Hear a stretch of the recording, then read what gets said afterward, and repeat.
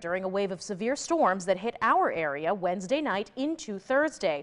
Now, News 10 crews were on the scene. We also got some viewer video showing the storm blowing through that area, knocking down trees and power lines all around the town of Kingston. In fact, the damage was so severe that the town had to declare a state of emergency.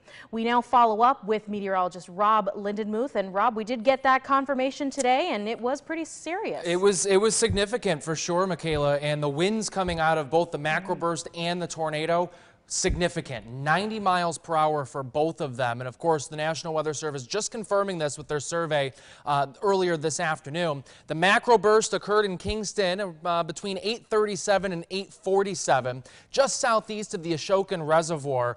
And Tim was on that evening as this was coming on through, and it was looking nasty on the radar. Again, maximum winds 90 miles per hour. Length was 4 miles long. The width of about 1,750 yards, near Lapla Road and across Route 209, heading towards Cavalry Hill Road, just north of Marbletown.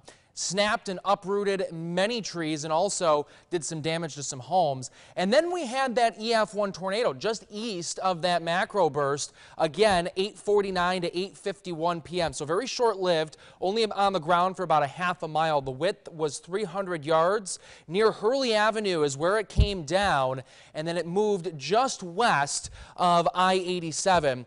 But it did impact a pretty little neighborhood here between Hurley Ave and through I-87. Multiple trees were uprooted, of course, power lines were down, and many homes were damaged with that tornado. Now, here is a picture of that storm. There is that shelf cloud, the lowering of the clouds, indicative of a very strong thunderstorm. You can see it there as well, moving into Kingston. You see the sky like that, you want to take shelter.